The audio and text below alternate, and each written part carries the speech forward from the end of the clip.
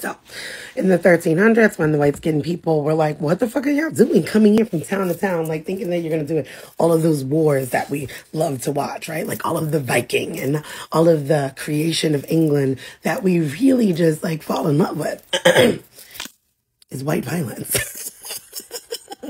And where you get to the creation of race, like that area was predominantly white people. And based on my other like spiritual theory, we know why, right? They mutated from the lepers.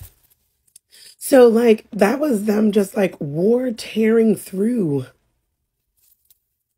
all of the people that look like them. So you guys are warring against each other, right? But now as the spoils get larger and larger and we're amassing lands, what the fuck does that look like, right? So you start forming things and you have your whole like little Roman army and this and the other thing. And there were black skinned people in these Roman armies, right? But then you're starting to look and you're like, wait, how do we separate this? Because we're the global majority.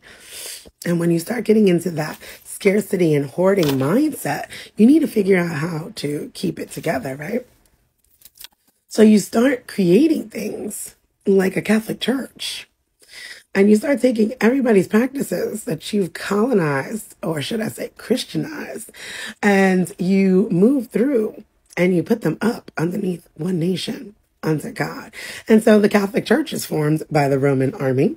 And, you know, you have, like I told you, to go look at the Papal Bull 1452, Doctrine of Discovery, but says they didn't discover America until 40 years later. But anywho, this is how you get crusades and all of the other shit that they do. And they just Christianized an entire globe.